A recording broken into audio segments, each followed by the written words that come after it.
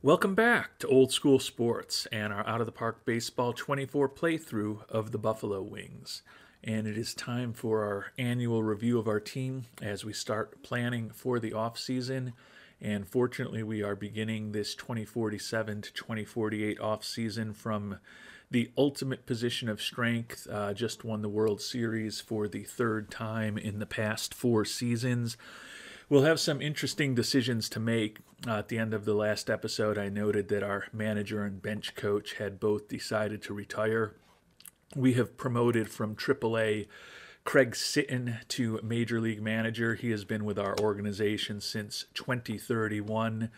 Was our AA manager for 5 years, and then he has been with AAA Albany for over a decade at this point, and he's finally going to get the opportunity to manage in the major leagues. That gave us an opportunity to promote several other minor league managers who were looking for promotions to higher levels. So we're still looking for a bench coach, and then we're ultimately also looking for a manager down for our rookie ball team. So hopefully we'll continue to make progress with those 2 hiring moves in the coming weeks. As I mentioned, World Series champions, and we are coming towards this offseason from a good position of strength. We had the second best offense in the National League this past year with 853 runs scored. And as we often have over the last 15 or so years in this playthrough, we had the best pitching staff in the National League. And you can see we were first in almost every single pitching category. So an excellent performance by the Buffalo Wings this year. But we are on to the offseason. And we'll start by taking a look at our position players. Steve Banks took over as our starting catcher this year for Juan Ramirez, and he did a solid job, hit .245 with 14 homers, 86 WRC plus, and a 2.0 WAR. He is still making the major league minimum next year. Ramirez finished up hot. Only 3 homers and a 193 batting average in 187 at-bats in the regular season, but he ended up being the World Series MVP. He was our starting catcher against left-handed pitching, and he played 6 games in the playoffs. 4 of those were in the World Series, and he had 3 postseason home runs. So an outstanding World Series from Juan Ramirez. Still love his glove. He's got the same type of catcher ability as Banks, but a much better arm. But at this point, he's 29 years old, and he's a .212 career hitter, and the highest he's ever hit is .241. So the struggle to stay over the Mendoza line is real, and it is not spectacular with Mr. Ramirez. As much as I love his defense, and as much as I appreciate the fact that although he's not a great hitter, he does have an excellent eye and draws a lot of walks, he's going to be making over $8 million next year. And we just put out a tutorial video on some tips for contract negotiations. If you haven't seen that video yet and you're interested in such things, you can definitely take a look at our tutorial playlist for OOTP. But one of the things I mentioned in that video was that when you have an arbitration-eligible player that you're unlikely to keep, instead of just not offering them arbitration, see what you can get in the trade market. And there are some pretty interesting opportunities out there for Mr. Juan Ramirez. So rather than spending $8 million on him next year to be likely a backup catcher, I think we will probably do some continued research in these next few days of the offseason and see if we can perhaps find the best package possible to move on from him, save some money, and bring some different talent into our organization. Jamari Habersham, a first baseman / corner outfielder, picked him up in a trade with Kansas City 2.5 years ago, and he had a brilliant season for us. Led the league with 674 at-bats, set an all-time Buffalo Wings team record with 214 hits, also had 47 doubles, 9 triples, over 100 runs scored, hit .318 and stole 40 bases, 3.4 WAR. For a guy who talent-wise is probably the 4th or 5th most talented outfielder on our team, an outstanding season for him. Our starting first baseman is Jim Reichert, the National League MVP a year ago. Quite honestly, it was kind of a down year for Reichert, and that sounds crazy to say for a guy who led the league in ribbies for a second consecutive year. Scored over 100 runs for a second consecutive year, and had 44 home runs, although he finished second this year in that total. But he did have his batting average drop by almost 50 points to 241. That said, his BABIP also dropped by 50 points to 236. That to me seems like an unsustainably low BABIP, so I would expect him to bounce back next year. Still put up a 118 WRC plus, and as I said, he led the league in ribbies, but given how little he brings to the table in terms of his fielding ability, only a 1.4 WAR, and we're certainly expecting more than that from Reichert going forward. Ramiro Medina, just signed him to a 5-year contract extension. He's a guy we picked up in a trade with the Pirates almost 5 years ago. Has been an excellent middle infielder for us.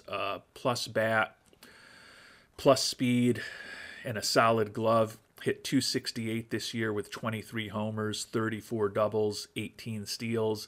All added up to a 111 WRC plus and a 3.7 WAR. And with the fact that we actually already have declined our $22 million option on Alexis Barajas, our longtime ace, for next season, that basically gives us the money that we just invested in that extension for Medina at an average of $22 million a year for 5 years. Danny Ferguson, a solid third baseman, was a player we drafted out of Delta State 5 years ago, and he has become a good contributor to our team. Not a superstar, but you're never going to generally be able to afford superstars at every position, and Ferguson is a good, solid third baseman. Hit 268, 29 doubles, 12 homers, added up to a 101 WRC plus and a 2.9 WAR. He's also signed to a relatively team-friendly contract. Probably still a starting third baseman for us next year, but if we got to a point where he needed to move to utility role, he certainly has a contract, a glove, and a bat that would likely let him excel in that type of role for us. And now we get into the shortstops, and we've got some interesting players here. The 3 J's, Josh Fuchs, Juan Palomo, and Jim Weisenbach. Josh Fuchs, we picked up in a trade with the Yankees, closing in on 4 years ago. Viewed him as potentially our shortstop of the future. Not sure whether that will ultimately materialize. He hit 223 for us this year, but he did have 21 doubles and 11 homers, so decent gap and home run power, although his speed is not exceptional. 77 WRC plus, but he still was above replacement level, thanks in large part to his solid glove. Looking at his fielding stats, he was a bit above average in terms of his zone rating and defensive efficiency as a shortstop. So certainly in the mix next year. He was our starting shortstop against right-handed pitching this year. If he's able to continue developing, get the last 10 points we think he has in home run power and the last 5 points that we think he has in eye and avoiding strikeouts, I still think he's a pretty interesting mix of a solid offensive player who can hit the ball out of the park, along with a really good defensive player at a premium defensive position. But at 25 years old, beginning to question whether he's really going to fulfill those last bits of potential that we think he has. Juan Palomo was our starting shortstop against lefties this year, and he ended up having a fantastic season. 295 average in 281 at-bats, 113 WRC plus, 1.6 WAR. Don't worry about his bat. His glove is not really a natural shortstop glove. I think in a perfect world, he's a super utility infielder. He is fragile, but has not had significant injuries thus yet in his career. He's a 298 hitter, over 494 major league at-bats at this point. So pretty pleased with his ability to make contact and get on base. And he is versatile with his glove, certainly in the mix to be a starter somewhere for us against left-handed pitchers next year, and continue to be a super sub for us. Jim Weisenbach is potentially a wild card in all of this. 25 years old, and he just finished his last season with minor league options. So we brought him up in the month of September. He only had 3 at-bats, 1 hit, a double in those 3 at-bats, struck out in the other 2 at-bats. A batting profile that's honestly not dissimilar from Fuchs. He strikes out even more than Fuchs right now and generally struggles to make contact even more than Fuchs, but he does have better gap power and a little more speed. He's also got better infield range, so I really like his glove. He ended up making the postseason roster, and he was used as a defensive substitute in several games. Since he's now out of options at this point, I think he probably ends up on the Major League roster next year, making the Major League minimum. Likely as a bench player, but depending on what we do with Palomo, we could try him in a platoon with Fuchs. He's a right-handed hitter, so he could slide into that platoon role that Palomo held this year and certainly give us better fielding at short than Palomo, although I don't think his bat will be quite as adept. Turning to our outfielders, Daniel Aguayo-Leal, 286 at-bats as a rookie this year, hit just .210, but did have 15 homers and 42 ribbies. He's a 4th or 5th outfielder for us. He's got that extreme home run power. He is a switch hitter. I don't think he's a huge part of our future. He's not as good as some of the other young players on this team, but still a guy that I think is a useful player to have, particularly through these next years when he's not making much money. Arturo Casares, last year's Rookie of the Year, has been an all-star in each of his first 2 seasons in the majors. He won a Gold Glove a year ago. We'll find out in the coming weeks whether he wins a second Gold Glove. But he was just as good this year as he was a year ago. 294 average, scored 100 runs, 45 doubles, 30 homers, 97 ribbies. Did not steal quite as much and was not quite as proficient on the base paths. 12 steals and 19 attempts. So that was a little disappointing, but not really too much else negative you can say about him. 129 WRC plus and a 5.1 WAR on the season for Mr. Casares. Juan Ramiro likely won't be back with us next year. The 35-year-old was a longtime slugger, corner outfielder for us. We picked him up in a trade as the trade deadline approached to give us some additional depth in the corner outfield spots and first base, and also give us another captain personality on the team. And he was exceptional in his return. Hit .319 with 9 homers and 94 at-bats, 182 WRC plus. Wouldn't necessarily mind having him around as a 4th or 5th outfielder next year. He's looking for almost $8 million a year for 5 years, though. And with the youth that we do have, with Aguayo-Leal, Casares, Sandoval, Velasco, Toledo, and then even Habersham and Riker in the mix at those kind of first base, outfield, DH positions, I don't know that there's really a need for him as good as he was for us. Part of the reason we might be able to move on from Ramiro is David Sandoval, 5th-round pick from 2043, who has really progressed rapidly through our farm system over these last couple years. Spent most of this year at AA Utica and AAA Albany, where he combined for 29 homers and 85 ribbies. Did come up in September, went 0 for 7, didn't get a lot of playing time, but certainly has a batting profile that suggests he could be a pretty useful weapon against right-handed pitching particularly. That is a profile right here that suggests someone who should be in the lineup every day for a major league team against right-handed pitching, even if he is going to strike out a lot. Center fielder Ishmael Velasco missed the first month of the season, recovering from an injury that he incurred during spring training. Ended up having a little bit of a down year for him, 254 average, but he still hit 22 doubles, 13 homers, 20 stolen bases, 93 WRC plus, definitely below his typical standard. He's a guy whose roster spot, honestly, in the coming years could get into a little bit of jeopardy.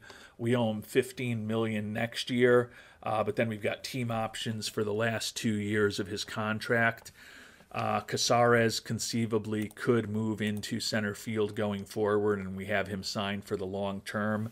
I don't know that Velasco goes anywhere next year, but it's possible that we move on from him sometime in the medium term. He's over 30 years old now. He's been a member of our last 4 World Championship teams, and he was the MVP of the first 3 of those 4 World Series championship teams. But he didn't win World Series MVP this year, so we've proven we can win a World Series without Velasco doing most of the hard work for us. And because of that, maybe we move on from him eventually. Juan Toledo, an international free agent signing from 2039, really struggled for several years in the lowest levels of the minors, striking out just an insane amount of time, but we kept with it with him, continued to try to invest heavily in player development and continue to invest heavily in our coaching staff, and he's finally broken through. First full season in the majors this year, 267 average, 39 homers, 90 runs driven in, and 13 steals, added up to a 143 WRC plus and a 3.8 WAR. A very competent corner outfielder, and also a guy who can play a pretty solid first base at 6'4". Reichert is kind of locked into that position right now, but if we ever want to move Reichert to DH, feel like between the likes of Juan Toledo and Jamari Habersham, we've got some pretty solid defensive first basemen waiting in the wings. So as I think about what we're going to do this offseason with this team, I'm kind of okay going with 2 or 3 of our younger shortstops on the roster next year. If there's a monster shortstop who happens to be available in the trade or the free agent market, it's something to consider. Are we going to move on from Ramirez? If we do, what can we get in return for him? And then who will back up Banks? We've got a couple guys in AAA who I think are more than capable of being backup catchers. But could we get something interesting in return of a trade of Ramirez or somebody else that's a younger catching prospect who could maybe push Banks for the starting job down the line? That's something for us to think about as well. Feel like we are pretty well set at the rest of the positions, first, second, and third, DH, and all the outfield spots. You could argue we might have one player too many for those spots right now. So don't think there's necessarily going to be a lot of heavy lifting this offseason in terms of the everyday players. And it's not the worst thing in the world that we don't think we need to do a lot of heavy lifting, because we've got less than $7 million available and no money available for extensions right now. So unlikely we're going to be significant players in the free agent market. Turning our attention now to our excellent pitching staff. Chris McClintock, our closer, had a brilliant year, 0.93 ERA over 68 innings, 45 saves, 80 strikeouts, a ridiculous 4.62 ERA plus, and a similarly ridiculous 52 FIP minus. He had a couple of issues in the playoffs. The one knock on him is that he doesn't have great movement on his pitches, and he can give up some home runs. He gave up 3 home runs during the regular season. I think he may have given up that much or even more in the playoffs. I gave up exactly 3 home runs in the playoffs as well, so it's kind of interesting. Our backup catcher was a postseason hero who went from 3 home runs in the regular season to 3 home runs in the postseason. Our closer was almost a postseason zero by going from 3 home runs allowed in the regular season to 3 home runs allowed in the playoffs. But fortunately, we were able to recover from his missteps during the playoffs and ultimately clinch that 3rd World Series title in 4 years. Floyd Auclair, our outstanding stopper, had some injury issues this year, missed close to a month, and did end up costing him his chance at leading the league in games for a fifth consecutive year. One of his teammates edged him out on that front, but he did lead the league in holds for a fifth straight year and struck out a silly 178 batters in 119 and a third innings with a 2.26 ERA. He has been a revelation in the stopper role for us since we moved him into that role after his first year with us when he was in the starting rotation. Moving on to some of the setup men in the middle relievers, Danny Kashuk is a guy we picked up in a trade a couple years ago at this point, and he has been an excellent left-handed pitcher for us, 2.01 ERA over 40 and a third innings. Some of his personality traits are not great: low leadership, loyalty, adaptability, and intelligence. And he's getting to the point for a left-handed reliever who we're only pitching 40, 50 innings a year to be making close to $5 million is definitely getting pricey. But he's so effective, we'll probably bring him back for another year. Luis Palencia, the right-hander, another solid year from him, 2.58 ERA over 45 and a third innings pitched. A guy who, as we've talked about for many years, can start for us if we need him to with his profile. But our pitching staff has generally been so good and so healthy that we've never actually had to put him in that role at the major league level. Chad Aguirre, another lefty who came up through our farm system, he led the National League with 78 games pitched this year, so he edged Eau Claire by 1 game thanks to the long time that Eau Claire had on the IL. A 2.10 ERA and 112 strikeouts over 85 and 2/3 innings, 26 holds, 7 wins, 3 losses, 4 saves. 2.04 ERA plus, 57 FIP minus. He's still making the major league minimum. He will certainly be back with us next year. Could see bigger roles for Ari Caper and Joey Bills. Ari Caper, a 4th-round pick from 2040, 189 ERA in 38 innings pitched this year. Our starting pitching was so healthy and so good, going 5, 6+ innings consistently, that we've struggled to find work for some of our relievers. Joey Bills, another guy who could start or relieve for us. His second year in the majors had a 4.05 ERA over 60 innings pitched. Still above average in terms of his ERA plus and FIP minus, and think he will likely be a member of this pitching staff for years to come. Solano Toselli is another guy who could start or relieve, a lefty. 3.39 ERA over 71 and 2/3 innings this year. Another good, solid relief pitcher that on many teams could likely compete to be a starter or a closer, but our bullpen is very deep.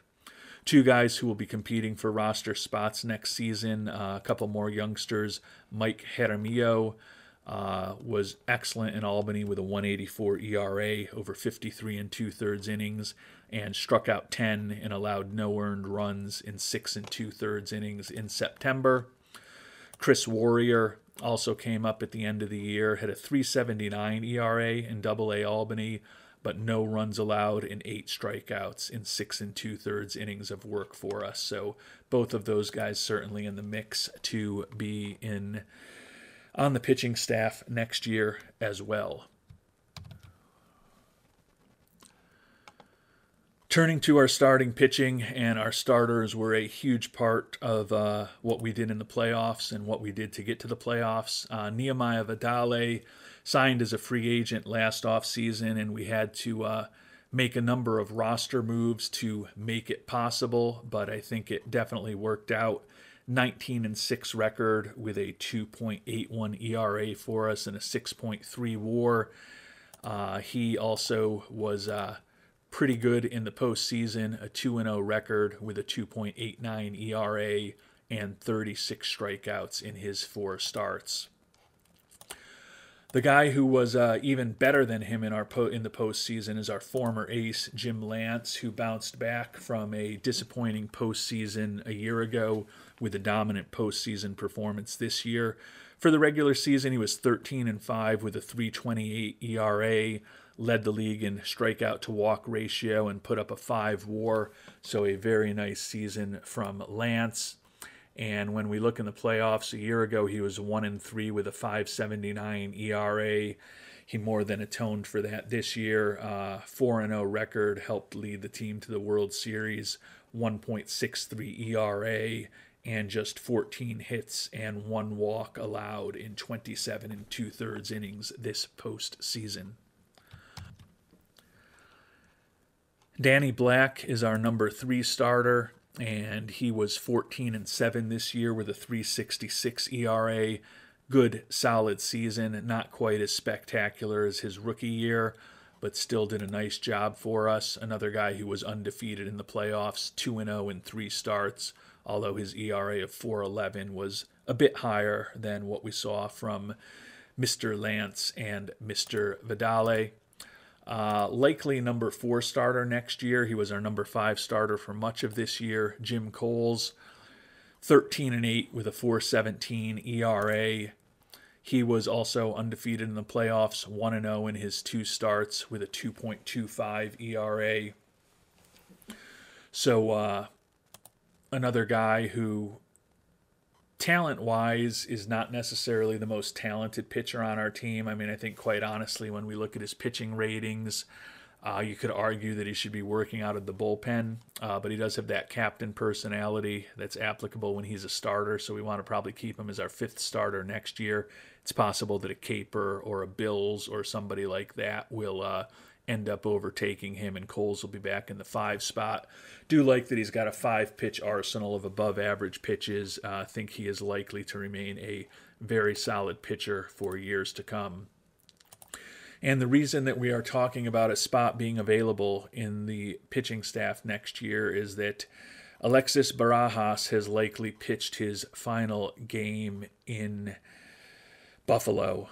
He had a really nice year this year, 14-7 with a 3.98 ERA, led the league in fewest walks per 9 innings. But his ratings have definitely deteriorated. He's still very strong physically. He's an Iron Man, still has good stamina, good at holding on runners. But you look from the beginning of this season to the end, his stuff dropped by 10 points, his movement dropped by 5 points, and he's lost 5 miles an hour on his fastball. So we had a $22 million option for him for next season, which we've already declined. He is willing to talk an extension, so it looks like he does want to continue playing. I did make an offer to him that I'm not going to submit in the contract tutorial video that I was talking about earlier. He was looking for over $10 million a year for 4 years. It looks like he would sign with us for $9 million a year for 3 years. But given that we have so much outstanding depth in this pitching staff, and we're likely going to have people who are capable of pitching for 31 other teams in the majors, likely ending up in AAA for us next year because we have such strong pitching depth, I think it's unfortunately time for us to move on from Mr. Barajas. So we'll take a look at what the only player who is a member of all 6 of our World Championship teams accomplished in his career with us. And in the postseason, he was basically the same excellent guy he was during the regular season. 17-9 record with a 3.38 ERA over 218 innings in the postseason in his career for us.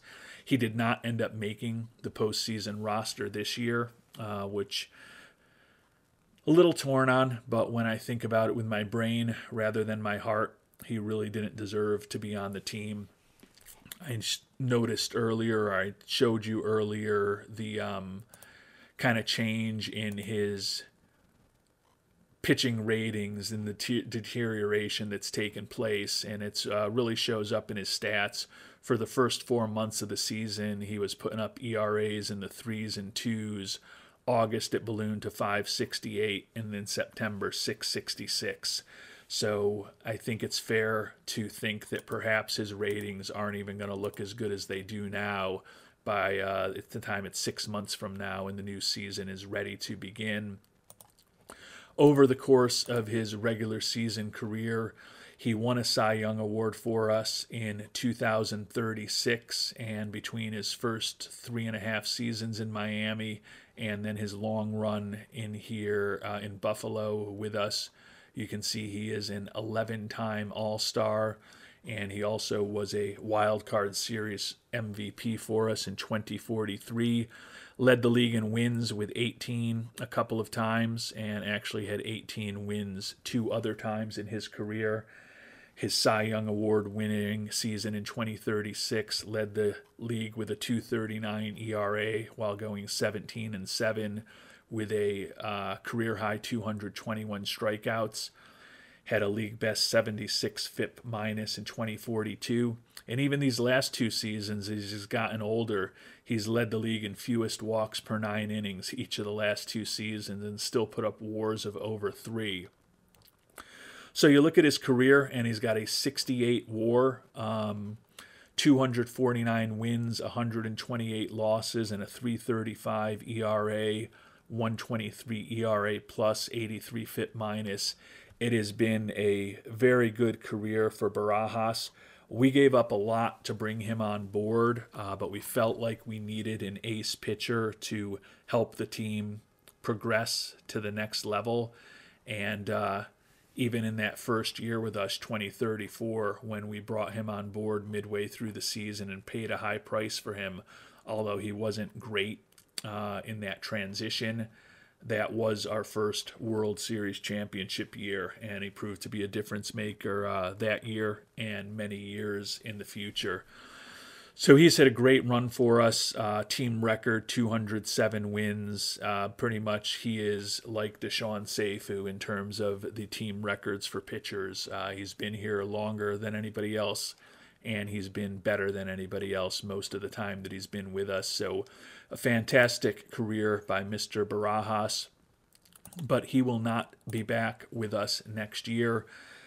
As I mentioned, I think we've got plenty of depth in the pitching staff to replace him, and with the money he's looking for, I just don't think it's logical to bring him back. I'd hope that he would retire, but given that he's looking for a 10+ million a year over 3 or 4 years, I have a feeling he's going to try to sign with somebody and continue his career, and we wish him good luck, but I don't think he's going to be nearly effective in the future as he has for us over the course of his excellent career in Buffalo.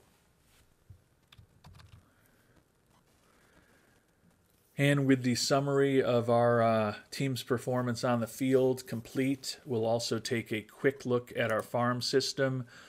Made a little progress from the beginning of this year to the end of the year. We now rank 23rd overall. Talk through some of our pitchers and our hitters, and there's a lot of incredible talent on our major league team now that's kind of in their first, second, or third seasons that was on this list a year and a half ago. So our farm system not ranked nearly as high with the fact that most of the top talent has graduated to the majors. That said, we still have 4 top 100 prospects, led by Caleb Krebeling. He's a player we picked in the first round in 2044. Finally made it out of rookie ball this year, and he combined to go 13-6 between A ball and high A ball. Well above average ERA pluses and FIP minuses at both levels. Not quite ready for the majors yet, but he is only 21 years old. Look at his ratings relative to the Eastern League and think he'll likely be starting next year in Double-A. He's the top prospect in our organization, number 37 in all of baseball. Dan Glazewski, a third-round pick from that same draft, finally promoted him to A-ball this year. He had never really excelled in rookie ball, but just felt that as a guy who was closing in on 21 years old, needed to get him to a different change of scenery. He did hit 287 in 101 at-bats in A-ball. Only 3 home runs, though, still developing his home run power. We think he can be a good home run hitter, but hasn't really completely filled out yet. But that 110 WRC plus that he put up in A-ball, which is the best number we've seen from him in his 4-year minor league career does give us some hope that 2 or 3 years from now he could be in the mix to help us as a corner outfielder in the major leagues. Caleb Leamy, a first-round pick in 2045, 21-year-old, has been dealing with some injury issues, only pitched 3 games this year, 1-0 with a 1.65 ERA in that small sample size. He is 21. He'll be closing in on 22 next summer. So he will likely be starting next year in A-ball. Still has a lot of work to do on his control. He walked a ridiculous 16 batters in the 16 1/3 innings he did pitch for us this year. He atoned for it by only allowing 8 hits, but that type of strategy is probably not going to work in the majors, and we're going to have him walk fewer batters going forward. Ezekiel Salazar is our final top 100 prospect, an international free agent signing from over 5 years ago. Split the year between High A Jamestown and Double A Utica. Combined for 20 homers and 71 ribbies between the 2 levels. Not a dominant offensive performance from him, but is 22 years old. With what we think he can become, I still think he can be a pretty interesting major league player. The issue is we just need to start seeing some development and some improvement in some of those batting ratings.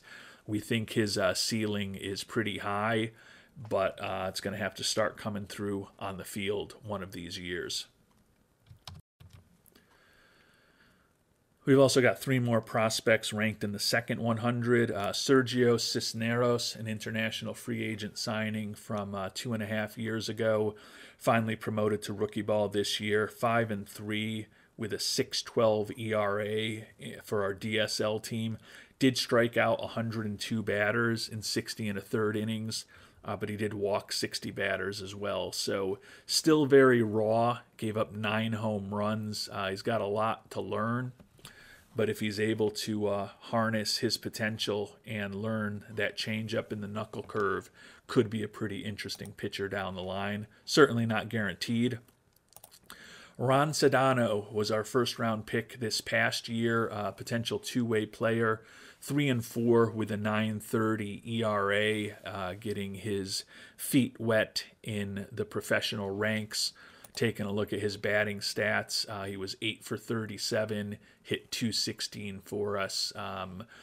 View him as a guy who could be a good back end of the rotation pitcher, maybe a 4th or 5th starter. And looking at his ratings, we still think he's a bat that could hit with some power, and he's a very interesting glove for the infield. So still think he's got potential to be an interesting player.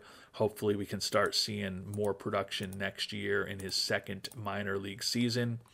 And our final top 200 prospect is Jesus Heredia, who we picked in a supplemental pick in the first round this year. He hit .307 with 2 homers and 12 ribbies and 114 at-bats in rookie ball for us. Probably will still be in rookie ball next year. Only going to be 20 years old, but it's not inconceivable if he continues to play well that he could be promoted to Class A as a 20-year-old next year, which would be reasonably good movement up and through our system. You can see the rest of the top prospects in our system here and what they did last season for those of you who are looking rather than watching. But we will stop talking about those guys and move on for a very quick look at some of our former players and what they did this year. And with the number of our former players that we picked up and had on our team at various points this year, in terms of Juan Romero, who we talked about, Mr. Flores, the first baseman, Bobby Bolig. This list of former players is a little smaller than it's been in the past. Luis Comaduran, 249 and 23 homers for KC. He was making a lot of money with the young outfielders we had on the way. Still very content to have traded him away.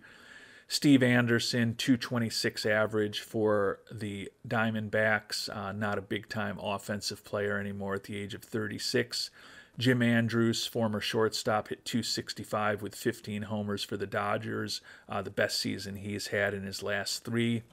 Alejandro Contreras, another former infielder, hit just a .93 in 270 at-bats in the majors.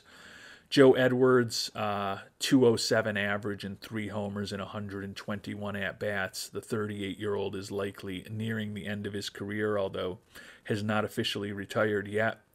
Daniel Rojas continues to hit very well since we moved on from him. He was in his late 30s looking for an extension. We knew that we had Riker on the way, so we moved on from him. But he has really maintained his performance well into his 40s at this point. Thought that contract with Seattle could have turned out bad, and he's now played through it. Now, they have signed him to a 3-year, $73.6 million extension for his age 41, 42, and 43 seasons. So it's conceivable that they come back to regret that, but can't criticize what he's done in the 3 years since he left us, with over 30 homers each year and 151, 156, and 130 WRC pluses. Not everybody gets young early, but you look at his contact rating and his home run power, and it's not what it used to be. Strikes out a crazy amount of times. His bat's been great since we let him go, but we've won the World Series 2 out of the 3 years since we let him go, so there's no disappointment on that front on our part.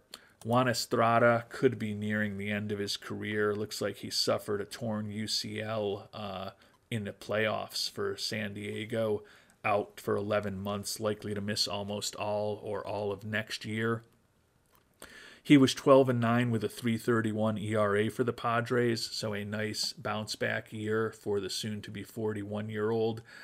But he's basically going to miss all of next year. Will he be able to bounce back at age 42? Batting-wise, he's definitely not the hitter he used to be. 241 average and 291 at-bats for the Padres for the two-way player. But still a very nice career, a 23 WAR at this point as a position player and a 43 WAR as a pitcher. Will be a very interesting vote for the Hall of Fame someday. Probably never was a Hall of Fame pitcher and probably never was a Hall of Fame hitter, but he was well above average in both of those disciplines and kind of a unique profile in the history of baseball. And we'll finish things off looking at a couple of our former pitchers. Ali Ostendorf, 10-12 with a 4.74 ERA for Atlanta. Eric Barbarito, 9-9 with a 3.62 ERA for the Rangers. And Alexis Mendoza, 13-13, 3.84 ERA for Houston after he left the Giants. So 3 former pitchers, Barbarito and Mendoza, were the ones who were with us in the majors. Really having good, solid seasons. We've definitely focused on investing a lot in pitching depth and taking a lot of shots at high school pitchers in this playthrough. It's generally worked out pretty well for us, and we've had enough pitching depth to let people like Barbarito and Mendoza go when they did qualify for free agency, and kept the guys that we wanted to, like Barajas and Lance. It's worked out well for them, or worked out well for us, but it's also worked out pretty well for those pitchers who are all having nice careers. And with that, it's time to really start thinking about the offseason. If you've got thoughts on what we should do, always helpful for me to hear. I don't think it's going to be a crazy offseason. Right now, I think the big decision we're going to have to make is, do we bring back Ramirez, or do we see what we can get for him in the trade market? I don't think we'll be bringing back Langley. We will be making offers likely to Kashuk and Habersham. Not going to submit a QO to Barajas. So other than figuring out what to do with a large number of minor league free agents and then hoping that the staffers and coaches that we've made offers to eventually join us, there's not a lot immediately for us to think about. Just 5 arbitration eligible players.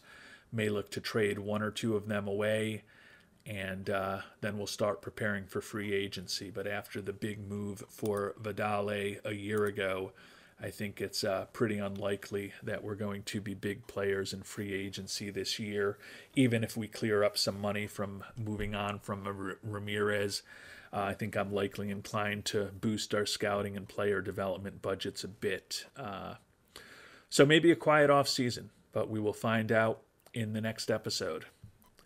Until then, thanks so much for watching, and hope you have a great day.